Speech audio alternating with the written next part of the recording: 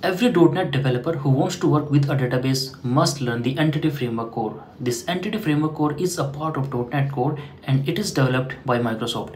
This is an open source project and you can use this Entity Framework core by using the NuGet packages in any .NET Core application. The best part of learning Entity Framework core is that only by using this single concept you can work with any database. It means by using the same code, you can work with SQL Server, you can work with Postgres database, you can work with Cosmos database, you can work with Oracle or MySQL.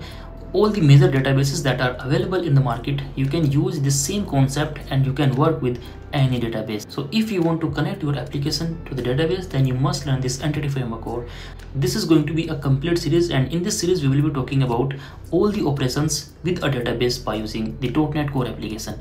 This entire course is going to be free of cost, and at the end of this course you will be able to work with any .NET Core application that works with a database.